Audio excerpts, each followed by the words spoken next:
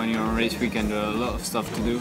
Even it's a different country, the timetables are more or less same. I'll try to train a little bit in the morning, a little bit in the afternoon. We practice, have a meeting, second practice meeting. That's how it goes, and then the next day is the same story again.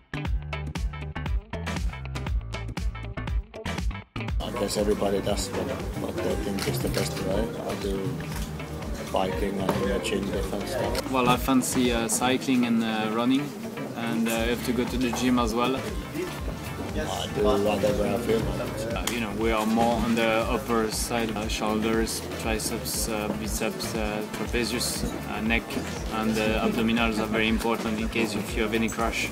You just keep your internal body safe.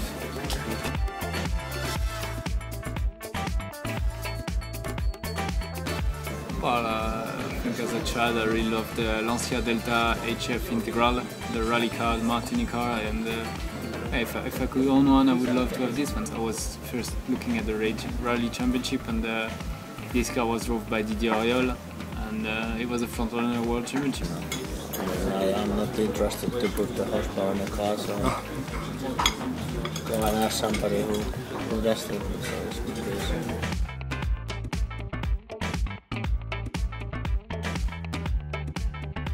As every child, I wish I could be a F1 driver when I was young.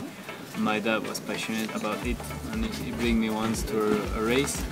I guess you always dream about being Formula 1 or have it as a work.